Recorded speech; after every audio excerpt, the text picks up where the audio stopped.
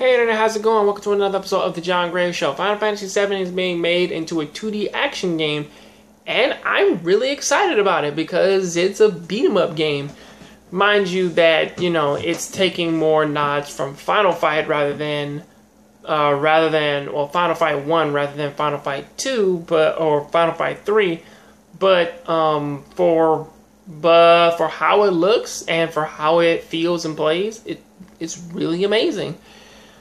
Or at least for what they've made in like a shorter amount of time, even in working in like a materia system and everything else. But PD Design Studios has posted a gameplay video of a unofficial remake, which that they're calling Final Fantasy VII Reimagined. The game features it features like the iconic characters Cloud and Tifa, and pretty much you can use both of them like in single player or pretty much local co-op. Barrett also comes in for support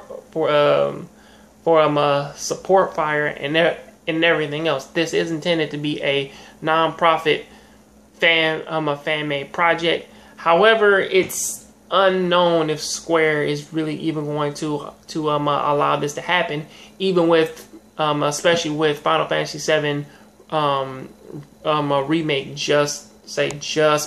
pretty much just being announced.